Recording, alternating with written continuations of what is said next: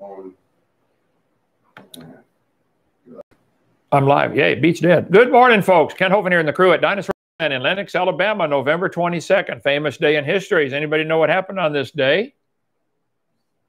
Think hard. Now, you older folks, come on now. I was in 5th grade. I remember it well. John F. Kennedy was shot. Yeah. Okay, we're the folks who believe the Bible is true, and the evolution theory is the dumbest religion in the world. God made everything in 6 days, including dinosaurs. John F. Kennedy shot today. Single gene was isolated in 1969, the year I got saved. And Angela Merkel became the first female chancellor of Germany, and who cares, okay? For Adventureland, who think God's word is true, and he ought to be glorified for his creation. So everything we do here has something to give God the glory for what he created. Let's see. We have all kinds of activities in our science center and our cafeteria even. It's a lot of fun in there with the cooking. Freddie's amazing. The Bible says, remember the Sabbath day to keep it holy, for in 6 days the Lord made heaven and earth, the sea, the dinosaurs, the stars, and everything. I added that. In 6 days. Couldn't be more clear. Said it again in Exodus 31. Paul wrote to Timothy and said, from a child thou hast known the Holy Scriptures, which are able to make thee wise unto salvation. The Scriptures tell us how to be saved. We'll be talking about that this morning, a very important topic. All Scripture is given by God, inspired. God breathed his words into that book. People send me the strangest things, brother. I got one in the email. Brother Hovind, what do you think? I'm talking about people wearing masks, you know. Look at that idiot pulling all of us in danger. Because of people like that, we'll never be safe. Got one bird flying around free.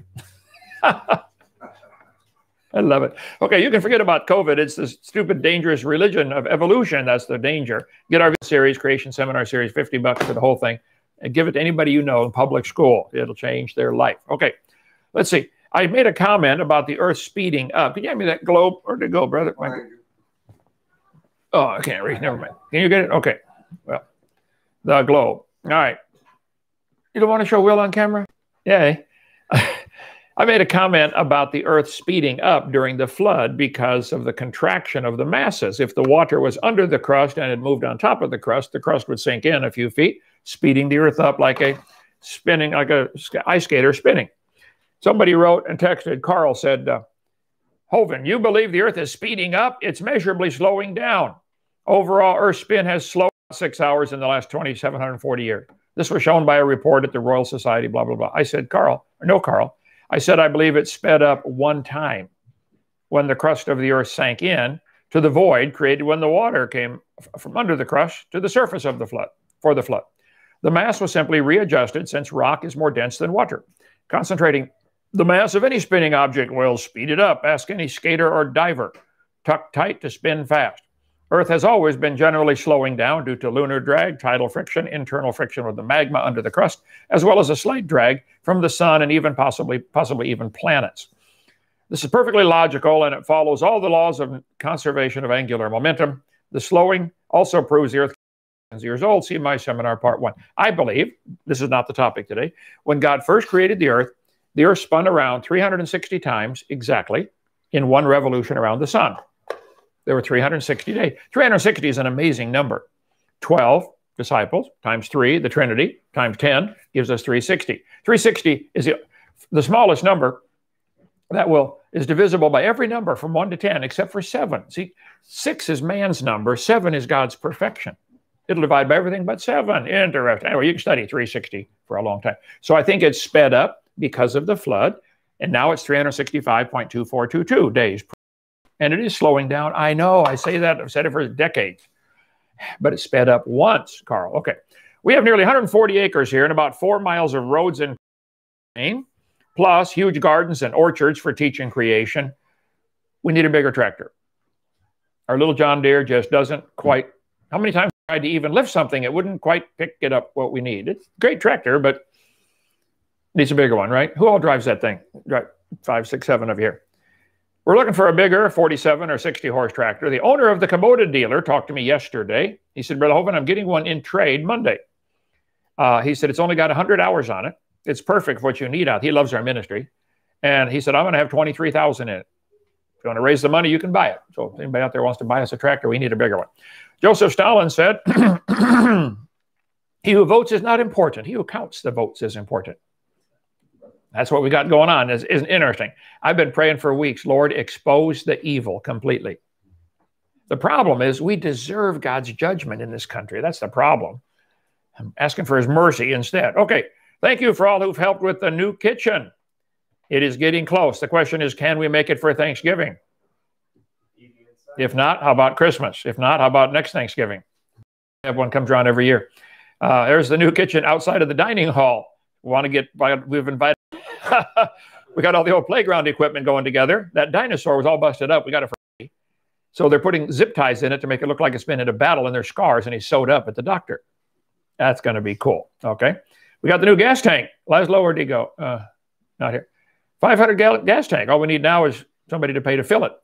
No more 5-gallon buckets going to the store. That's going to be awesome. There's our playground. You kids are going to, how many of you guys like playing on the playground? You guys live here and go nuts here, don't they? Great playground. Okay. Our giant swing is just about ready. Got to build the platform this week. The batting cage for slinging golf balls at Goliath with slings, and our super airplane launch site is really cool. Let's see, the Goff family, the only one I'm aware of. You guys visiting here from where? Rusk, Texas. From where? Rusk. Ruskin. Rusk. Rusk, Texas. Okay, good to have you here. Hi, boys. So your one son is 7, right? Did he figure it out yet? I get them all confused. Come take the real tour at Dinosaur Adventureland. 135 baptized so far. God is good. Now, some of his children drive me crazy, but God is good. Okay, let's see. Is the parrot still here? Yes. Yeah, okay. And the tile floor, guys, looking good? Real good. Bro, that's what you do is tile, right? Well, we ran out of money halfway through the tile, buying the tile. So it's going to be half tiled, the dining hall. And our playground is really cool. Your kids will love that. Okay, let's see. We got a lot of fun stuff to do at Dinosaur Adventureland. Yeah? Where's you? Is that, should I leave that picture up there for a while? Yeah. You've been after and after. Juliana, come marry this guy, would you, so we can get some work out of him. Okay. We have new baby goats, all kinds of stuff going on out there. The emus love us, the chickens, all kinds of stuff to do at Dinosaur Adventureland. The potbelly pigs, the turkeys. Let's see. 3 new baby goats last week or 2 weeks ago? Yep. They can get up and run around first day. There they are. Okay, and our tortoise, Turbo. What is that picture in there for? I don't know. Anyway, it's Dinosaur Adventureland. You can help us stay open for free. You'll join our 777 club. Okay, slide number 269, enter. There are all kinds of religions in the world. How many have ever been confused by just the simple fact that there's so many different religions? There's just a whole bunch of them. All of them think they're right. All of them think everybody else is wrong. This is standard, right? So who's right? I remember as a young Christian, I'd been raised Lutheran and Methodist and Mennonite. I'd visited about every kind of church there was. My parents were very ecumenical. I wanted to make sure we had a rounded education. Got to have this thing off, I think. Yeah, there. Okay. And so by the time I was 16, I was thoroughly confused. Somebody said, Kent, are you going to heaven? I said, I don't know. I've been baptized, catechized, circumcised, homogenized, pasteurized. What else do you got to do? And anyway, ended up leading me to the Lord, February 9th, 1969. So which religion is right? We're studying the different ones. Why I'm not different religions, okay? I'll tell you what I am. I'm one who believes there has to be a God to create the universe. That would mean he owns it. And I believe he wrote a book to tell us about himself. And I believe that book is the Bible. And I believe he preserved it in the King James even. I even go that far. And I'll be glad to defend that position if need be. Okay, so I'm not an atheist. I'm not any of the Eastern religions. We went over those. I'm not a Mohammedan, Muslim. I'm not a Jehovah's Witness. I'm not a charismatic. I'm not a Sabbath keeper. I told why the last time. Now I'm going to talk about today why I don't believe baptism saves. Not in the atheist category, not in the non-Christian category, but in the Christian category, they split up into 400 flavors. But they can basically be boiled down to 2 groups, Cain and Abel. Those who name the name Christian fall into those 2 categories. Cain thought he could please God with his works. Look what I did for you, God. I brought fruit, vegetables, blah, blah, blah. God wouldn't take it. Abel brought a lamb. Under the Christian category, actually all religions in the world can be put in those 2 categories. How do you approach God? Is it based on what you do or what a substitute did for you? That's the huge difference in Christianity. So, oh, wait a minute. Slide 1035, Alt D, no, Alt D V. Slide number 1035. Enter. Okay. Is baptism part of salvation? How many have ever heard that idea before, that you have to get baptized to get your sins washed away or to go to heaven? That baptism is part of salvation. The Church of Christ says yes, it is. Catholics say yes, it is. Orthodox, Lutheran, Anglican, Methodist, Episcopal say yes, you got to be baptized. The Bible says no. Kent says no. Well, let's talk about that. Church of Christ. How many have ever seen one of those and drive around the Church of Christ? They're all over the place. Church of Christ meets here. There are 2 million members and 40,000 individual congregations worldwide. When did they start? Who was the founder of the Church of Christ? Well, they developed in the early 1800s, early 19th century, with a couple guys named Thomas Campbell and Alexander Campbell. And Peter Ruckman did a great book on that. Where? Why I'm Not a Campbellite. Why I don't believe what the Campbellites believe. This religion, church, which developed into the Church of Christ, baptism saved, started in the early 1800s. Campbellite. Church of Christ preachers teach that baptism is an essential part of salvation. The water washes away your sins. I have to strongly disagree. I do like their theme song, though. Church of Christ theme song.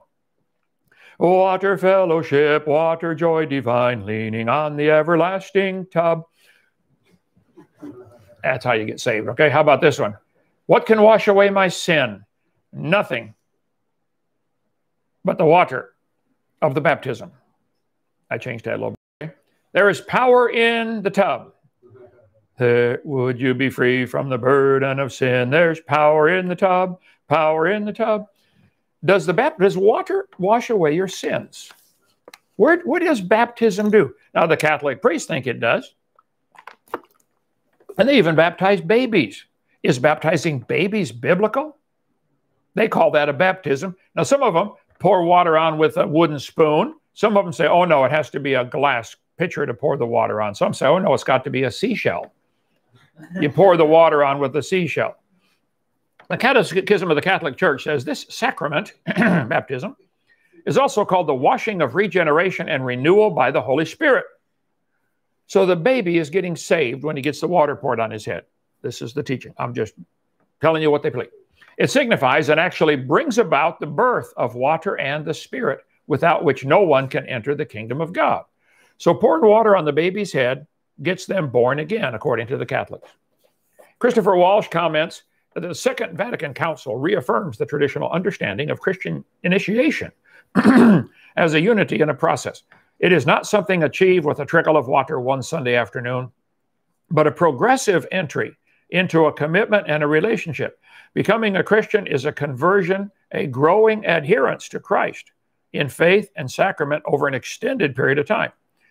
Does it take an extended period of time to become a Christian? Well, let me ask you, does it take an extended period of time to get born in the human world? Does it take weeks or months, or just maybe a couple hours? Yeah, not weeks or months or years. So what about the guys that dress up with the fancy robes and the funny hats and carry the funny stick around? Orthodox priests believe baptism saves the child. Is it biblical? Greek Orthodox, they dip them into the water, though. They don't pour water on the head. See, pouring water doesn't save them. You have to dip them by the Greek Orthodox, okay? Georgian Orthodox, baptize. That kid looks excited.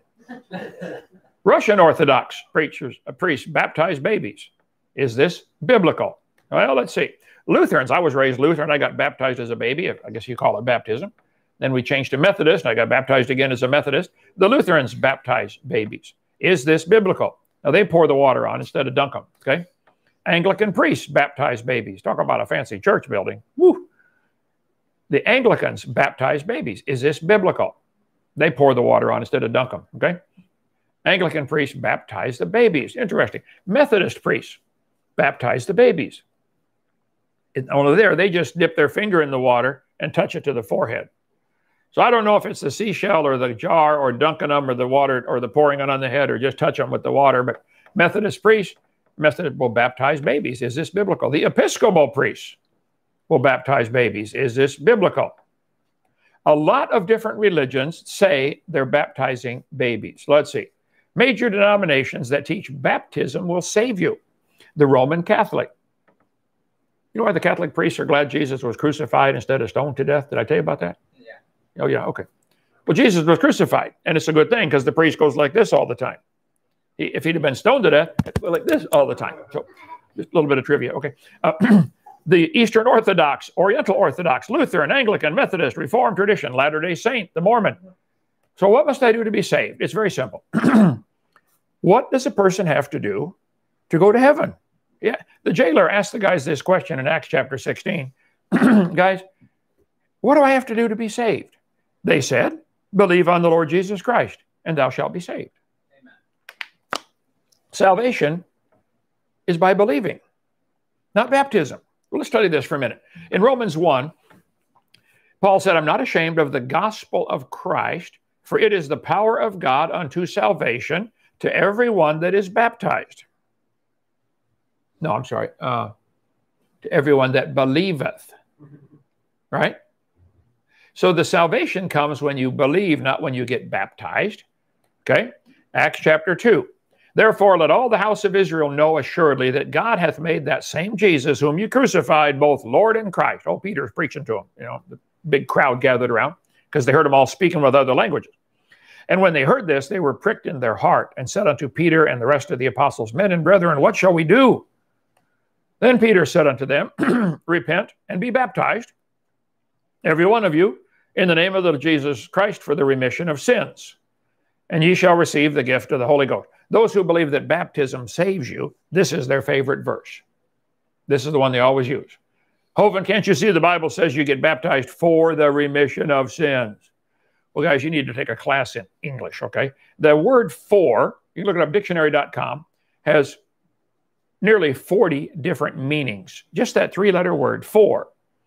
It can mean with the object or purpose of. You run for exercise, and you can read for yourself.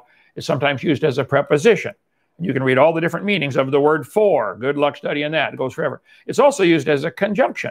Seeing that, or since, or because. You get baptized because your sins are forgiven.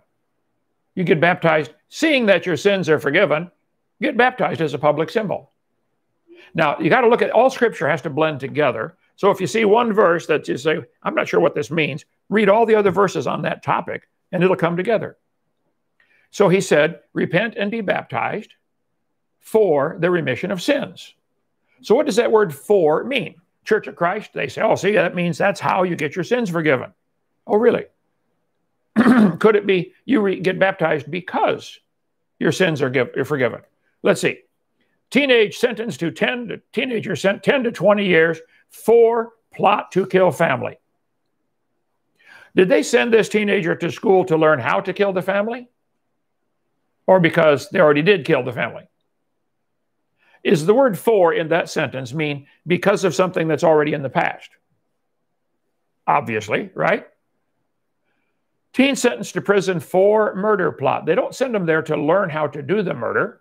They sent them there because they did the murder. Rapper Take Key sentenced to 55 years in prison for murder. Is he going there to learn how to murder this guy? Or because he already did murder the guy? Already did, right? Can you get in life prison for weed? Do they send them to prison? That's a bad example because some of them do learn a lot about drugs while they're in prison. Okay. Can you get life in prison for weed? We got weeds all over the property. Come mow them, please. Okay. Okay. Michael Adler just settled a divorce over visitation of a neither may teach it, negative phrases the other. The parrot. It should have been parrot. They had a parrot. And when they sent the parrot home with the woman, she would teach it that the man is a jerk. And when the man got the parrot, they had visitation rights for the parrot. He said, I went to law school for this. Now, wait. For. What does for mean? How about cry for me? How about this house is for sale? That word for is the tricky one. Toys for tots. You got to watch what are they meaning when they use this word. You can use for to mean because. For has 37 different meanings. Yes. And it's often used because. Then Peter said, repent and be baptized for the remission of sins. The only way this fits all the other scriptures, which I'll show you, is to interpret that to mean you should get baptized because your sins are forgiven. Yeah, it's the only way that fits. What must I do to be saved? Does baptism play any part in our salvation? Does the water wash away your sins? Well, mosquitoes hatch straight out of the water. Tadpoles hatch straight out of the water. Some crazy religions teach Christians are made straight out of the water, by the water. You go down a sinner, you come up a saint. That water did it. Well, what if somebody else gets baptized without changing the water? What if they baptize 4 or 5 in a row in the same water? Whoa, how many sins are in there? Man. And what does the sewer company do with them? I wonder. I don't know. Anyway, Peter said, repent and be baptized for the remission of sins. In Matthew 3, John the Baptist, by the way, it was not John the Methodist or John the Lutheran or John the Episcopalian. I baptize you with water. John said, I baptize you unto repentance. But he that cometh after me is mightier than I, whose shoes I am not worthy to bear. He shall baptize you with the Holy Ghost. So that you can get baptized with water or baptized with the Holy Ghost. Could that be the problem here? They're looking at the wrong baptism. Well, I indeed have baptized you with water, but he shall baptize you with the Holy Ghost, Mark chapter 1. Must be important. There's distinction here. Luke chapter 3. John answered, saying unto them all, I indeed baptize you with water, but one cometh after me, I'm not worthy to loose his shoes. He shall baptize you with the Holy Ghost. You can be baptized with the Holy Spirit. Could that be what it's talking about for salvation? Interesting. I knew him not, but he that sent me to baptize with water, the same said to me, upon whom thou shalt see the Spirit descending, remaining in him, the same is he which baptizeth with the Holy Ghost. So you guys who believe, you Campbellites, who believe that the water is what washes away your sins, I think you better be prepared to answer all the different verses on this and stop just believing it because somebody with a fancy coat on told you it's true. The promise is unto you and to your children and to all that are far off, even as many as the Lord our God shall call, the finishing of Acts 2. And with many other words did he testify and exhort, saying, save yourselves from this untoward generation. Then they that gladly received his word were baptized. So in Acts chapter 2, they received the word. At that moment, they got saved. Then they went and got baptized. The baptism didn't save them. Receiving the Lord saved them. I'll show you. 2 Peter chapter 2, chapter 1. Knowing this first, that no prophecy of the scriptures of any private interpretation. Don't take one verse here and one verse there and try to make it say something. One guy was despondent, going to commit suicide. He said, I'm going to kill myself. But first, I'm going to see what the Bible says. He opened up his Bible randomly, and it says, Judas went out and hanged himself. So let me try this one more time. Go ye therefore and do likewise. What thou doest, do quickly. I believe you could put together phrases here and there and make it say about anything, couldn't you? Read it in context, okay? For the prophecy came not in old time by the will of man. Okay. The word of God, the Holy Ghost, teacheth comparing spiritual things with spiritual, 1 Corinthians chapter 2. Which things we also speak, not in the words of man's wisdom, but which the Holy Ghost, comparing spiritual things with spirit. You better compare all the different scriptures on a topic before you decide what you believe. And since we're talking about Bible doctrine here, why I'm not one of these, let's look at the verses. 30 Bible verses are on comparison, how you should compare different topics. Bible tells us, compare scripture with scripture. Matthew 9. When Jesus heard that, he said unto them, they that be whole need not a physician, but they that are sick. I am not come to call the righteous, but sinners to repentance. Mark chapter 1. John did baptize in the wilderness and preach the baptism of repentance for the remission of sins.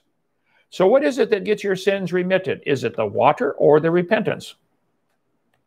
Mark chapter 1. And saying, the time is fulfilled, the kingdom of God is at hand, repent ye and believe the gospel. Mark 1:15. When Jesus heard it, he said unto them, they that are whole have no need of the physician, but they that are sick. I came not to call the righteous, but sinners to repentance. Interesting.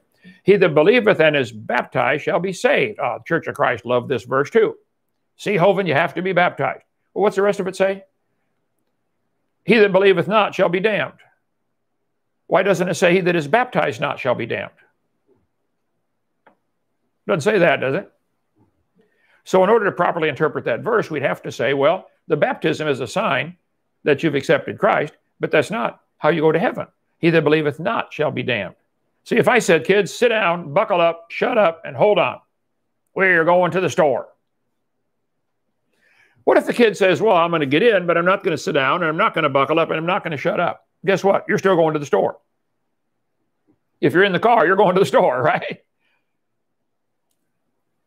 I say unto you, likewise, joy shall be in heaven over one sinner that repenteth, more than over 99 just persons which need no repentance. Luke chapter 24. Then opened he their understanding, that they might understand the scriptures, and said unto them, thus it is written, and thus it behooved Christ to suffer, and to rise from the dead the third day, and that repentance and remission of sins should be preached in the name of all nations, beginning at Jerusalem. What brings your salvation? Repentance. You turn, say, Lord, I'm sorry, would you save me? It's not baptism. Romans 10. Whosoever shall call upon the name of the Lord shall be saved. Why isn't baptism in there? If baptism was part of salvation, it should be where every time salvation is mentioned. It wouldn't be right to have it only in 2 places and not in 60 others. How then shall they call on him in whom they have not believed? And how shall they believe if they haven't heard? They got to hear it, believe it, repent, and accept it. Simple. If baptism was an essential part of salvation, it should be mentioned every place salvation is mentioned, and it is not. The baptism referred to that takes away sin could be referring to the baptism of the Holy Spirit. That's mentioned 3 times. All believers get that, by the way. If you got saved, you got baptized with the Holy Spirit. You don't have to jibber jabber, run around, bark like a dog, or climb trees or anything else. The Spirit is what washes away your sins. The simple, straightforward interpretation makes all scriptures blend perfectly. Baptism is not part of salvation. Jesus never baptized anyone. Think about it. Romans 10, if thou shalt confess with thy mouth the Lord Jesus and believe in thine heart that God hath raised him from the dead, thou shalt be saved. Wait. Where's baptism in there? There's no baptism in that verse, is there? Romans 10. For by grace are ye saved through faith, and that not of yourselves. It's a gift of God, not of works, lest any man should boast. Where's baptism in that verse? Grace are ye saved through faith, huh? And it shall come to pass that whosoever shall call upon the name of the Lord shall be saved. There's no baptism in that verse. Romans 10:9. If thou shalt confess with thy mouth the Lord Jesus and believe in thine heart that God hath raised him from the dead, thou shalt be saved. No baptism there. Whosoever shall call upon the name of the Lord shall be saved. No baptism in that verse. As many as received him, to them gave he power to become the sons of God, even to them that believe on his name. No baptism there. You just receive him. Corinthians, I thank God that I baptized none of you. Now, why would Paul say such a thing to a church that he helped start? That I'm glad I didn't baptize any of you. He said, well, wait a minute, I might have baptized 2 guys, Stephanus and somebody else, as he's thinking back on it. For Christ sent me not to baptize, but to preach the gospel. You mean baptism is not part of the gospel? That's correct. That's your first stage of your growth after you receive the gospel.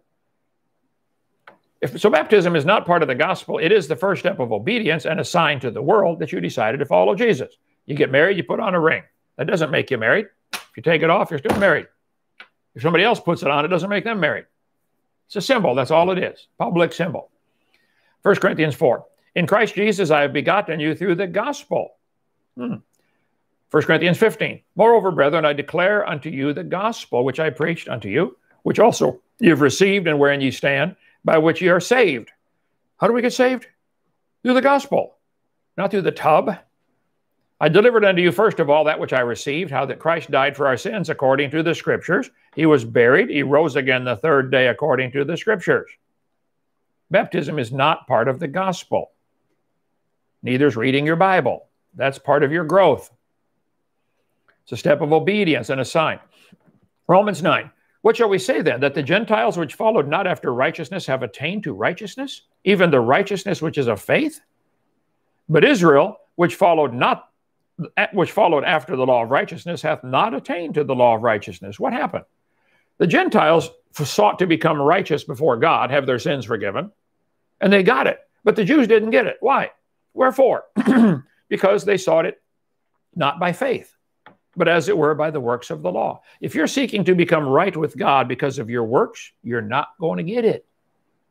And that's what baptism is. They think that tub's going to wash away their sin. Galatians 2, knowing that a man is not justified by the works of the law, but by the faith of Jesus Christ. Even we have believed in Jesus that we might be justified by the faith of Christ and not by the works of the law. For by the works of the law shall no flesh be justified. Couldn't be more clear. Titus chapter 3. But after that, the kindness and love of God our Savior toward man appeared, not by works of righteousness which we have done. How do you get saved? It's not by your righteousness, that's for sure. But according to his mercy, he saved us. Titus 3, which he shed on us abundantly through Jesus Christ our Savior, that being justified by his grace, we should be made heirs according to the hope of eternal life. Hebrews 11, by faith, Noah, being warned of God of things not seen as yet, moved with fear, prepared an ark to the saving of his house. So wait a minute. Noah saved his household. What does that word saved mean? By the which he condemned the world and became heir of the righteousness which is by faith. By faith, Noah, being warned of God, he saved his house. He saved him from drowning. That's not saving them so they can go to heaven. He's saving them from drowning. God says, Noah, build a boat. Yes, sir, Lord. I debated Hugh Ross, and he said, that was just a local flood in the days of Noah. I said, God told Noah to build a boat 500 feet long. Why? He said that was his platform to preach from. That's what you get to watch the debate in my debate series. I said, Dr. Ross, if it's just a local flood, why didn't you say, Noah, move? How far could you move in 100 years? You had 100 years warning. I'd say you could move around the world a couple times, couldn't you? No, it was not a local flood. It was a worldwide flood. Anyway, so he saved him from drowning, which sometime were disobedient when once the long-suffering of God waited in the days of Noah while the ark was a preparing, wherein few, that is 8 souls, were saved by water. Saved from drowning and saved from the wicked world. That water separated them from that old world. That's like a salvation. That's not talking about going to heaven. The like figure, it's a symbol, it's a figure. Whereunto baptism doth also now save us. The same way that water saved Noah, baptism saves us. It's a sign of our separation. That's all. It doesn't save you. Baptism is a figure. Acts 10. Can any man forbid water that these should not be baptized which have received the Holy Ghost? Wait a minute. These people already got saved, already got the Holy Ghost, and now they say, can we baptize them? If baptism is part of salvation, this part shouldn't happen in that order, should it? Interesting. 2 Peter 3. The Lord is not slack concerning his promise, as some men count slackness, but is long-suffering to usward, not willing that any should perish, but that all should come to repentance. God doesn't want anybody to perish. He wants everybody saved. And we'll do the Calvinism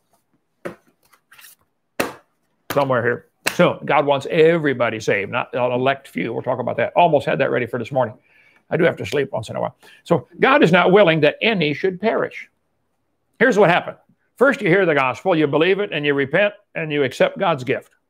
At that moment, you're saved. The next 4, baptism, growing in grace, winning others, doing good works, that's because you're saved, not to be saved. As many as received him, to them gave he power to become the sons of God, even to them that believe on his name.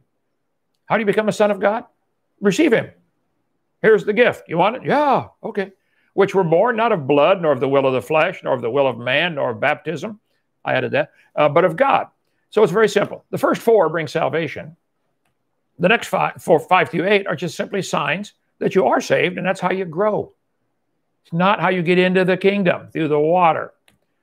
The words of the Lord are pure words, as silver tried in a furnace of earth, purified 7 times. Thou shalt keep them, O Lord.